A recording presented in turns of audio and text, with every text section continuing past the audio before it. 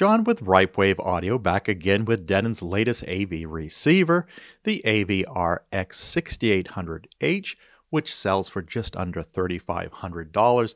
And this is part 6 in our series, and this one's called Audyssey MultEQ-X versus Dirac Live Bass Control, or said more plainly, how do we get MultEQ-X to sound as good as Dirac Live Bass Control? And that's what our aim is with this video. If you've missed any of the first 5 videos, you can go back and view them. We've covered everything from the initial unboxing and configuration to getting it set up with Dirac Live and getting bass control, which is that new option which Denon and Marantz are providing. We compared it against the built-in Audyssey, and then in the last video we started to play with MultEQ-X, and we did that first tutorial run through, but now we're doing a deeper dive on comparing it against Dirac Live and how do we get there. Before we get into this video, I do want to talk about Marantz's latest announcement. They have announced the Cinema 30 will be available soon. It's not clear if some retailers are able to provide it yet. I tried to put it into the cart from Marantz's site and had failures. Whether I try to buy the black one or the silver one, they said no units were in stock, but this kind of gives you the illusion that it is. I'm going to try calling them and see if we can get one of these sent to us, and maybe it works better than their website, which was operating really slow last weekend and the last few days. So we'll see about that. We start off with these main differences between Audyssey MultEQ-X and Dirac Live Room Correction, particularly with bass control. There is a big price difference, especially as you start adding in bass control, and you take into the fact that Audyssey is full bandwidth, and that's the only option at $200. We're just $1 short of that. And then for Dirac, you've got to pay extra to get the full bandwidth, and then pay more to get your bass control. But of course, Audyssey isn't doing to bass control or bass management what Dirac is doing. Also, we point out here that Audyssey, though, is only a Windows-based application, with Dirac Live is available for Mac users. So if you are a Mac user, you're not going to be able to use MultEQ unless you get a Windows machine. And the new M1 computers from Mac and the new Apple M1 computers can't run it even in a Windows compatible mode. So some limitations there, but on the surface, these are the differences. Now we're using our same test setup for measuring the results after running through these calibration tools. What are they actually putting out to us in the main listening position? Now, some of you have written to me and said, hey, you should use multiple measurement positions and average them together. And yes, that's the right way to do it, because you account for variations in the seating positions, particularly if you're moving your head slightly, as we all do. We don't just stay stationary. So yes, a good tip, but for this quick take on all this, we're using just the single position. This will come in the future as we explore further calibration techniques, and that's a focus of ours this year. So we have a test plan on how we're going to do this. So if we're going to take a look, we're doing those measurements with the UMIC-1 and REW, and we're going to compare the current calibrations, Dirac Live and MultEQ-X from Audyssey. We know from right now, just listening, that the Dirac Live results were better than the default settings for MultEQ-X. Of course, Dirac, we did go in and replace the target curve with a Harman curve, but it still sounded better before we even did that. But the measurements what we have, the ones we're starting with for comparison, all have that plus 4 dB Harman curve imported into the Dirac Live tool, and that is the target curve we use. So what we decided to do is, can we take some of those settings? We didn't feel that Audyssey had the right crossovers in there, the right cutoffs for the low frequency. The auto settings, yes, nice and convenient, but if they're not giving you accurate settings, then the convenience is all lost.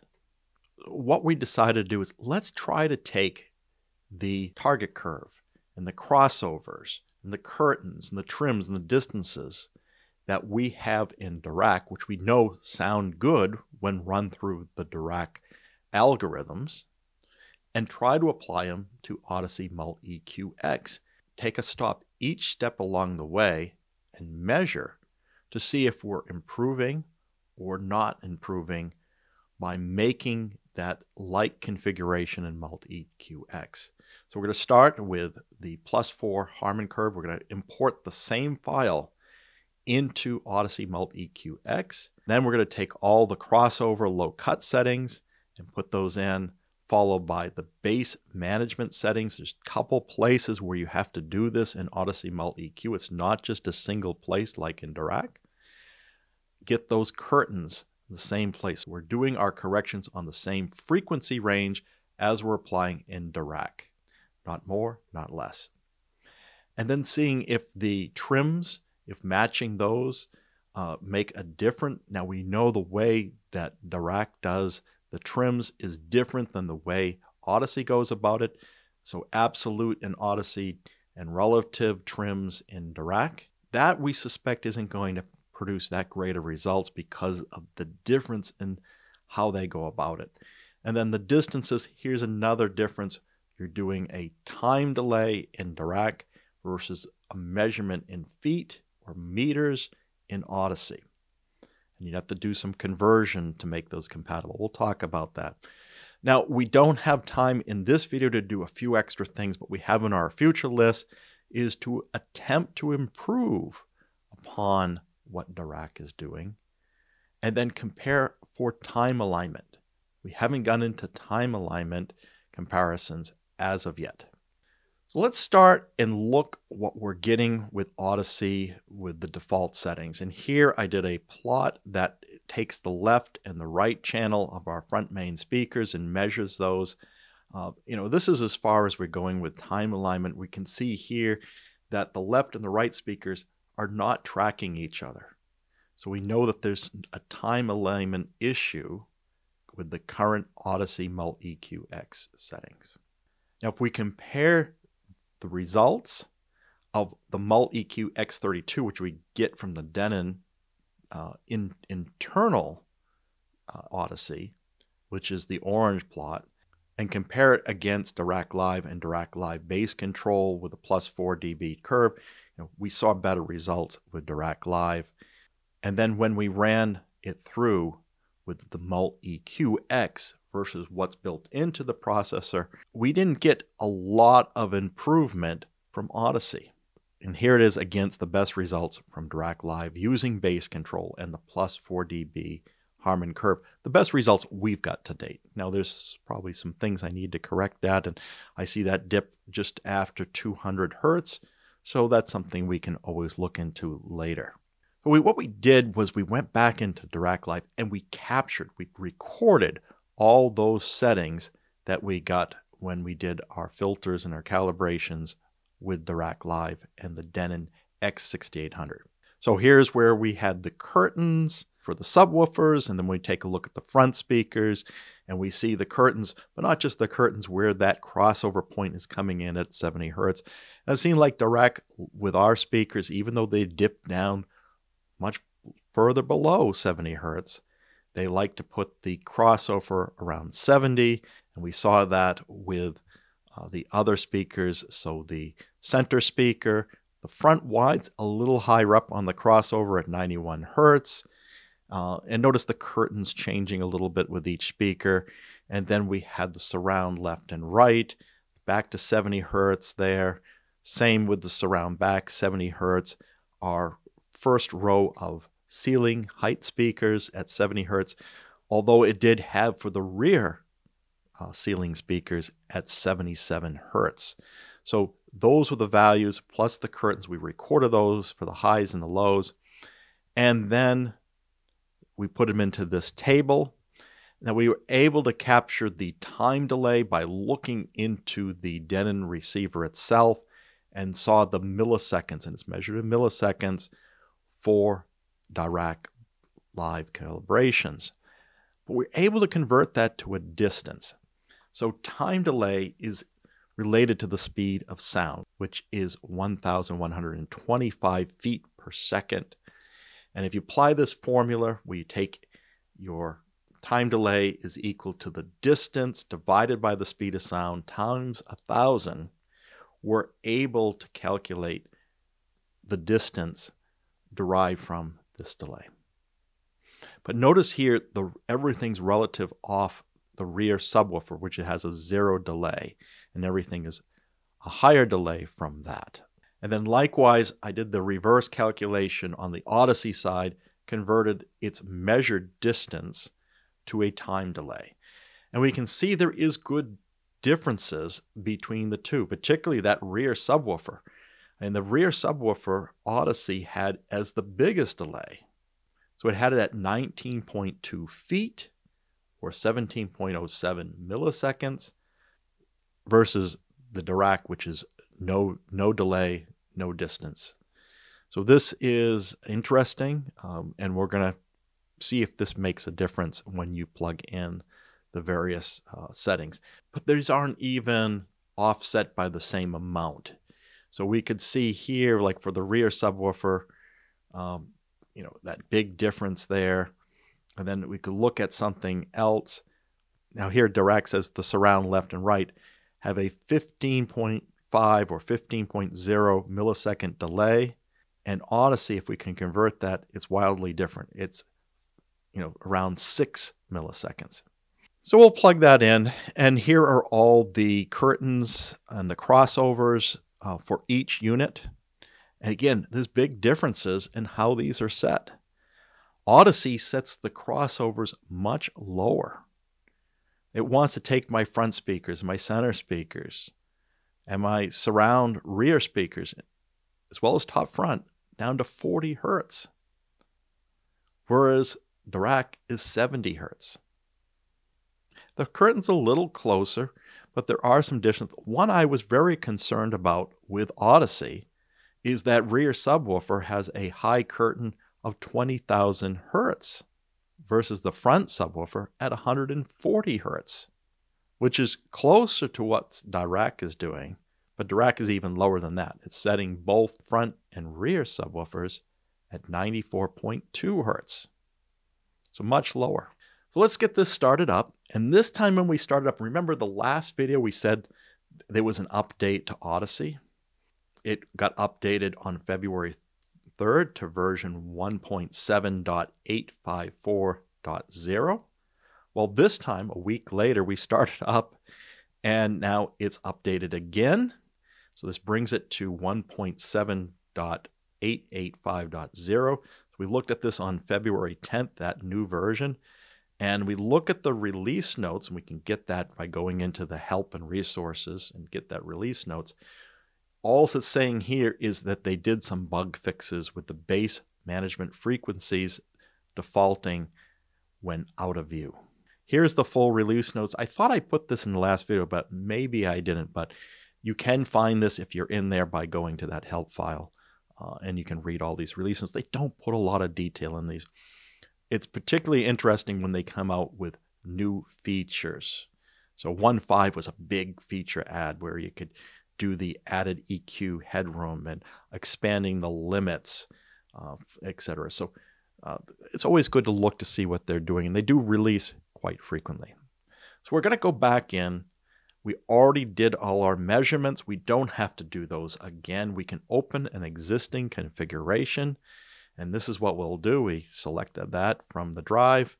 It brings you in here. You're not signed in yet by default. Go and hit the sign in.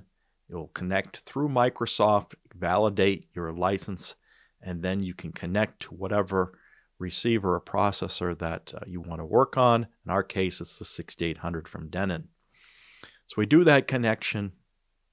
We see the same speaker configuration as we had before. Of course, if you change your speaker configuration, you have to redo all your measurements. But in our case, we didn't move the speakers, we didn't change anything, so we can just get back in and make some modifications to all the settings. because we're not needing to do measurements, we're not going to go in and adjust the subwoofer levels. We don't have to go and measure here, but I can show you here. I'll put a little video in. You can see here how adjusting the data smoothing impacts the visual aspects of these curves. It doesn't do anything more than how it displays. It's just something I left out of the last one. So let's go back to our test plan now. We want to import a +4 dB Harman curve to all the channels, just like we did in Dirac Live. So we get to the design target curve screen. We see the two default components that they put in there. The theater high frequency roll-off 1, which is dipping it down just after 4K, and the mid-range compensation, which does that little dip at 2000 to compensate how the high and the mid drivers and a lot of speakers don't interact well there.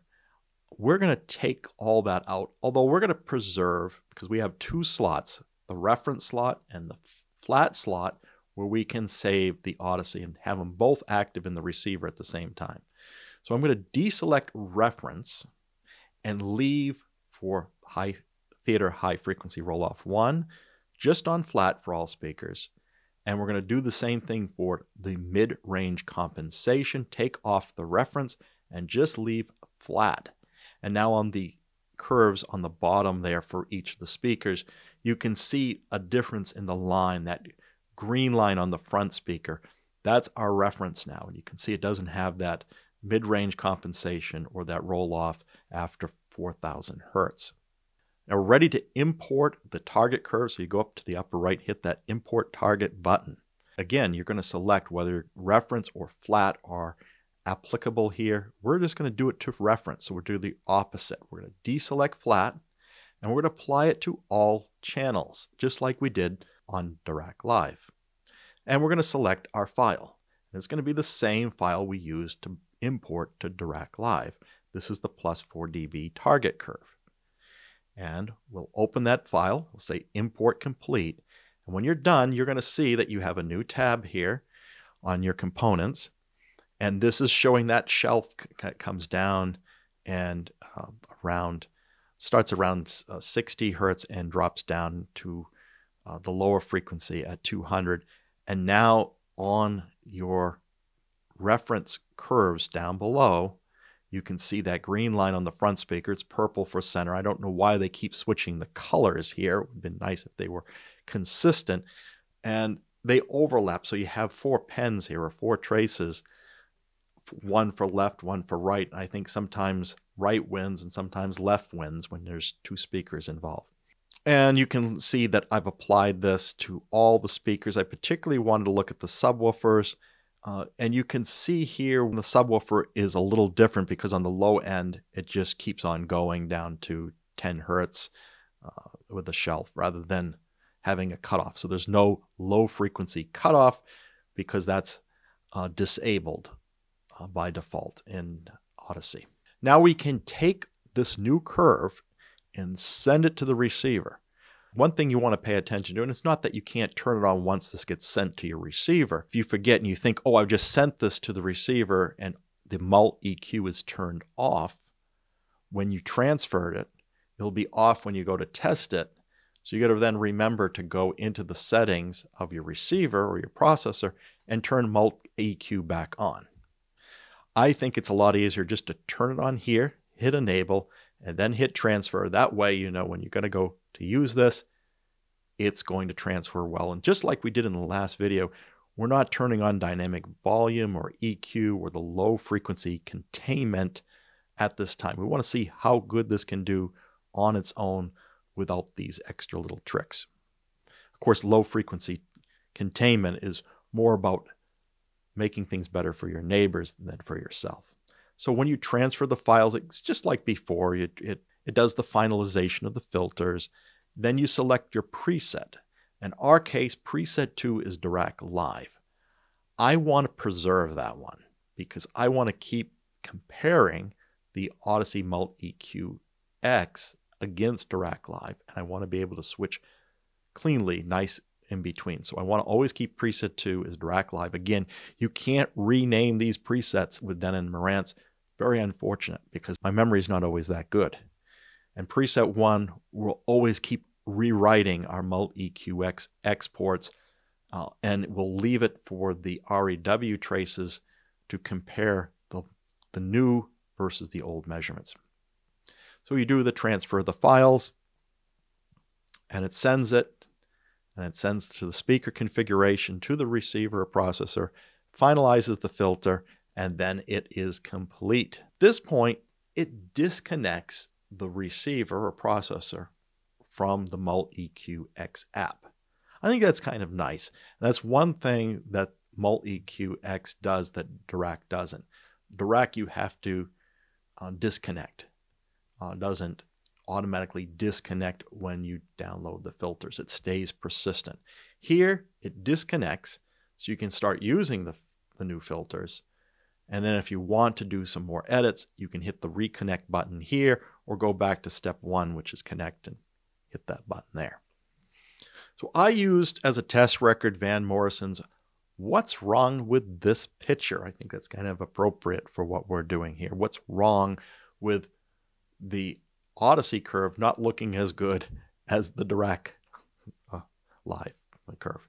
First, we listened to it, and well, Dirac still sounded clearly better. And then with that analysis done, just listening first, we went to REW, did our measurements, and compared. So Audyssey with a +4 Harman curve did a little better than the default curves that Audyssey puts in. But notice here, without that high frequency roll off, we're going up a little high there on the after 2000 Hertz. It does look high. I don't like that result there. So maybe that roll off was good. But let's see as we go along, we put in all the other settings, because each setting can influence the other. So we don't want to judge too early on some of this. But what I didn't notice here is that mid-range compensation that happens at 2000 Hertz. By taking that away, I don't think we really heard anything. In fact, we probably helped it. And so it definitely dips down with that prior curve, with that default curve, which is blue.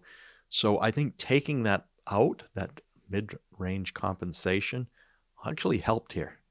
So let's go back. What's the next step in our test plan? Let's go to the crossovers and the low cutoff. Now we look at this, go back to your design target curve, and we're going to go to each of the speakers. We're going to leave the target curve itself alone. We're going to go to each of the speaker groups. And the cutoff mode by default is set to auto. You can make adjustments here. You can set it to override or disable. Now disable will be no cutoff at all. We want to do a cutoff. That's what's going to match Dirac Live. So we're going to hit it to override. It's going to put up this message here. I don't want to see this again. Okay, I get it. It could cause some problems to your speakers if you put the wrong setting in. So I'm going to click don't show this again, so it doesn't bother me again, and go into this.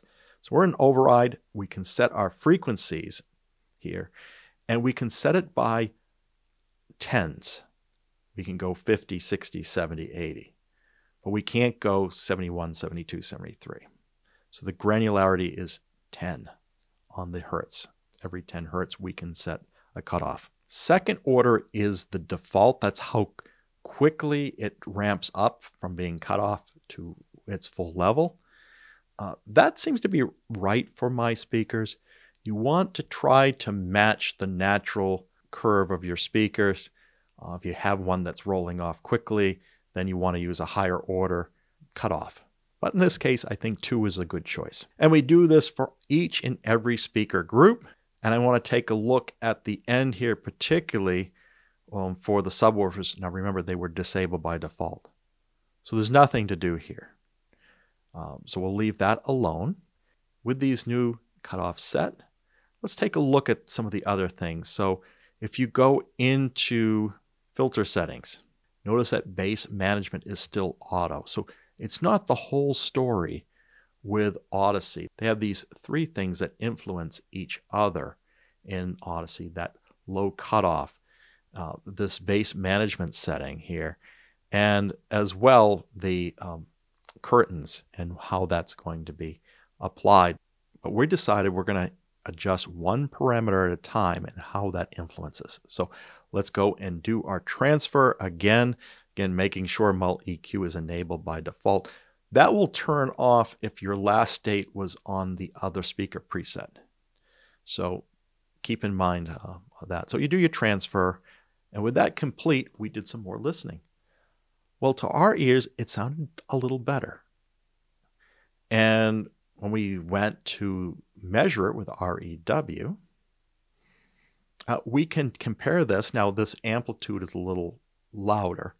One thing we noticed is some of these changes did, without changing the level that REW was putting out, seem to boost up or lower down.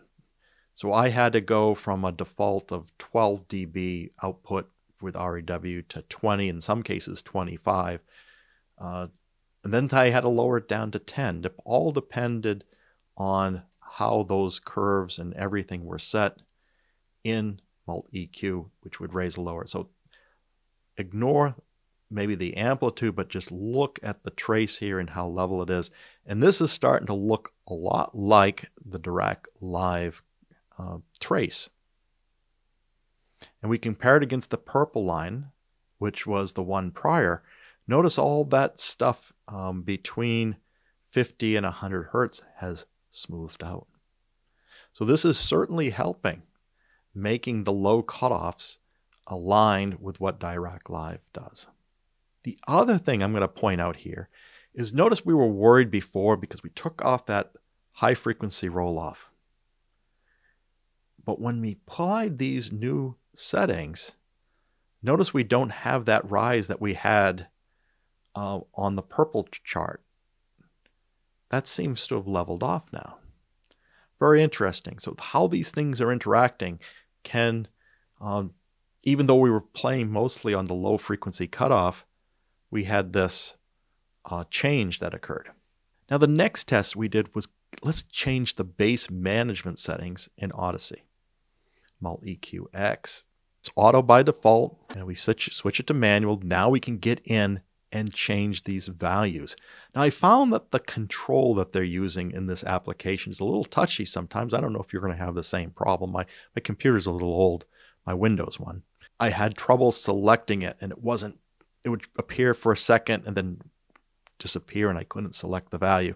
But ultimately I was able to get the pull down menu. These at first on the lower frequencies, it's going by 20s, 40, 60, 80.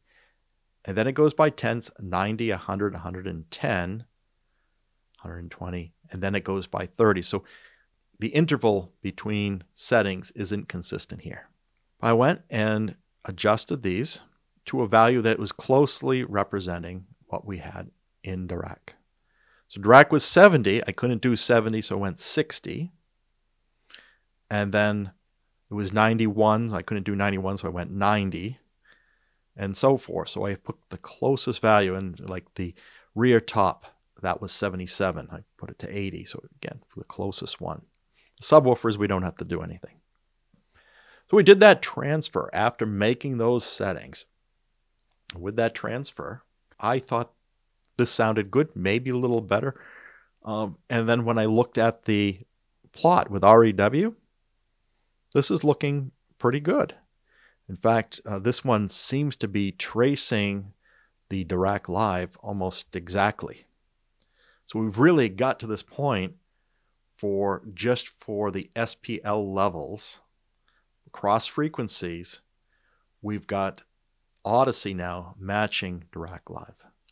But it isn't checking for balance of all your speakers and your phase. Keep that in mind. So can we take this even farther? What if we try to match the curtains? What does this influence on the results? So when you go into the filter settings, this is number 5. By default, these are all set to auto, and you can then select them to manual and change your values for your low and your high EQ limits. And so we've gone and done this for all this, and you can see the curtains change as you do it. And they show you the estimated results from that change. And we can do this for each speaker set, front, wides, tops, everything, rear. Then ultimately the front and rear subwoofers. Now this was a big change. Notice here, this is still auto for the subwoofers we're looking at. Audyssey by its default took that front subwoofer and had a high limit of 140 Hertz. The rear one, it auto set to 20,000 Hertz. I don't know why it would ever take a subwoofer and make it go up to 20,000 Hertz. We put in the Dirac Live settings, and that's 94 on the high limit. We did it for both of them, and 17 on the low. This is a more reasonable range. Now, we're using the Dirac Live settings as a reference because we're trying to get it to sound as good or better than Dirac Live. If I didn't have that as a reference, if I hadn't bought Dirac Live, I would think to put it somewhere in this range. Maybe it would have been 20 Hertz. Maybe it would have been 100 Hertz on the upper end. But this is more closely represented what I would think it should be. So we do that transfer, and we take a look at the results. And we find that now with the curtains applied, the results got worse. So we're not heading in the right direction. Notice a big jump up around 20 Hertz. It gets a little more disturbed between 100 and 500 Hertz. So we were better before we put these curtain results on. Let's see what happens when we put on the trims. I mean, that still wasn't bad. It still sounded good to me. And I'm not sure I noticed the difference sonically. I'd really have to A/B those as two slots in the filter. That's the trim, again, auto by default. If we set it to manual, we have these values, and we're going to replace it with the values we have in Dirac Live. We've got that all the way down through the subwoofer. And with those entered, we'll transfer those files again. And we listened, and it still sounded okay, but it didn't sound as good as maybe a couple of attempts before. And the graph here is kind of showing here it's starting to fall apart more, particularly around that 90 Hertz. It's making a big dip.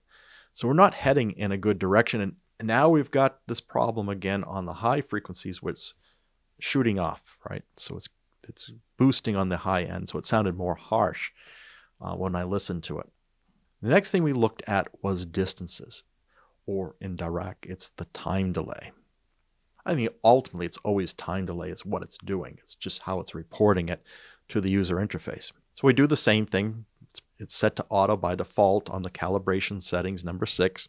And we turn those to manual, and we put in the distances. Now this is the converted distance from millisecond delay to feet.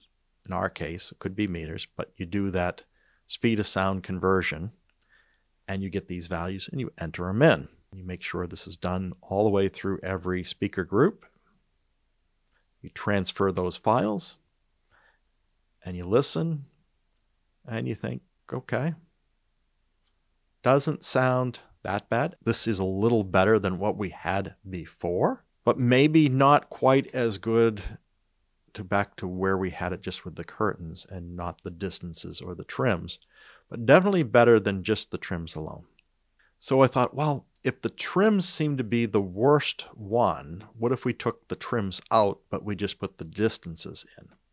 And that was back to the same problems as it was just the trims. So distance alone, trims alone, we have this big dip that comes down. We put them together with the Dirac Live, and the result is better, but maybe not as good as doing everything. And I think this has a lot to do with the fact that Audyssey is doing their levels and their distances differently than Dirac. It's a different thought process, and maybe they're just not compatible. Right? Maybe you just have to do it, trust the Audyssey distances and trims, at least as a starting point. We end up with steps A through D on the test plan, all having positive outcomes, each improving on the other. And we felt that the trims and the distances, the time delays, matching that of Dirac Live had more of a negative effect. So if we back those out, we just show the best curve from Dirac Live Bass Control and the best curve we got to date from Audyssey MultEQ-X. We superimpose them on each other, and they're very similar. Now, with A/B listening tests between these two, I can still hear differences. So we got to look further than just the SPL ratings. And this is where I think time delay may have an influence on why I still think the Dirac Live is clearly better, but MultEQ is sounding so much better than it did with the default settings.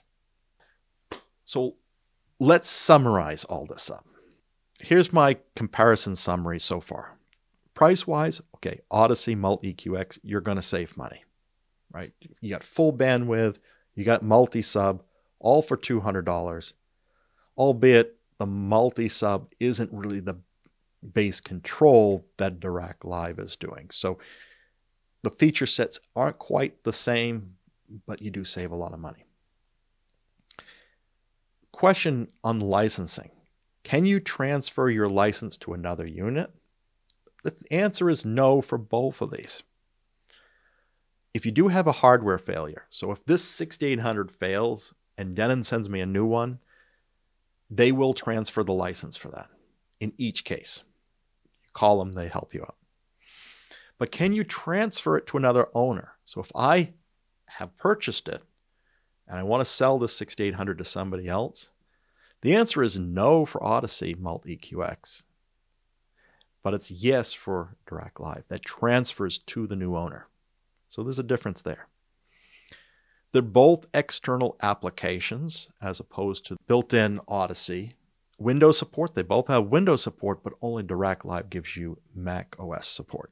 Now, usability, I did think there was a big difference. And from a high level, I just felt that Dirac Live was much more easy to use, less intimidating. It walks you through the steps, versus MultEQ is a little more intimidating for me.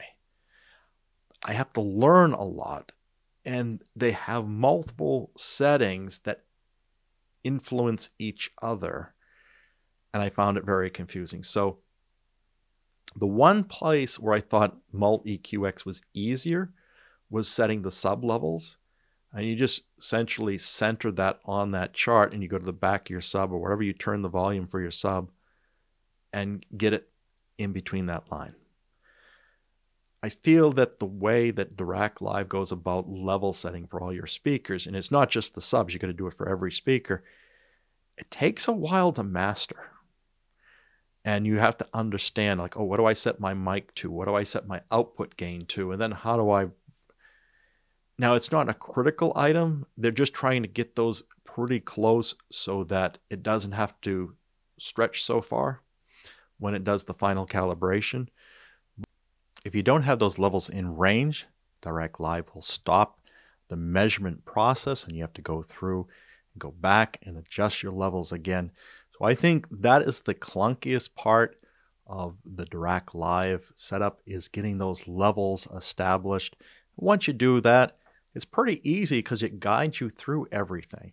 And I think a lot of the defaults that it's picking for the crossovers and the curtains are a lot more reasonable. I think they're closer to what I would have picked on my own, or maybe even better than what I picked on my own.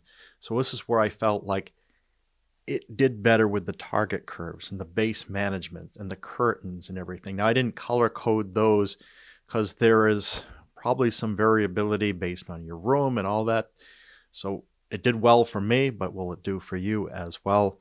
So we'll let you color code this on your own. But from my experience, I thought that the Dirac Live made it a lot easier on those items. And well, the target curves in Audyssey, there's a lot of options there. They have all these things that you can insert for components to help you achieve that curve that you want. But the built-ins, the ones that they include, I felt you don't really need. At least the mid-bass for the most part. It's a toolbox without having the master there to help you along the way. That's the way I look at it. The bass management, all come. You got this low cutoff, you've got the curtains, and then you've got the bass management stuff on at the end with the speakers large and small. And what's your crossover that's in the bass management? Why do I have a low cutoff and a crossover? It just seems a lot more simple in Dirac Live, and the results are better. So I don't mind complex if you need complex to get good results, but it doesn't seem like you need complex to get it good. So the results. I got poor results when I used default settings from the Audyssey MultEQ-X. Let me know if you got really good results from those defaults, because it could just be my room. What I found with Dirac is the defaults got you good results. And then you could just fine tune it. So I felt like, oh, I just wanted to boost the bass a little bit. That's where I put that Harman curve in there that boosted up 4 dBs. And I was good after that. Now, with the custom settings, you're able to achieve good results. We were able to match the same. We could get very close to Dirac performance by doing the custom. My knowledge of what that should be set to came from Dirac. So if I didn't have Dirac, I don't know how I would come up with them, although I'd probably just give my best guess, as I've been saying along here. With Dirac, it's just so simple edits and to take you to that next level. With Audyssey, you do have full manual operations, and you have this ability to import EQ that you've done with other tools like REW. It's something you can't do with Dirac Live, is bring in your REW results. I don't know of a way, at least. But you can import a target curve into both of them. But and then with Dirac Live, you can manually adjust your target curve, and you can put more points in there and move it. But the tools you have beyond this bar that you raise on the high and the low frequencies isn't as many templates or tools that are built into Audyssey. So I'll let you be the judge there, but this is where I saw the differences. So what are your thoughts? Now, are you willing to spend more for Dirac Live for maybe a better user experience and getting you to the results more quickly without having to do a lot of customization? Or are you such that you don't mind the defaults that are in Audyssey, or you don't mind doing the tinkering and doing the custom settings to save that money, that several $100s less? What are your thoughts there? That feedback would be useful to the Ripewave audio community. If you enjoyed this video, please like and subscribe. If you want to take your participation to the next level, we have our Patreon channel at www.patreon.com/Ripewave. Of course, you can always give a one-time donation with the thanks button. Of course, it doesn't cost a thing to hit that bell notification so you're notified when the next video is posted. Until then, keep evolving your audio experience.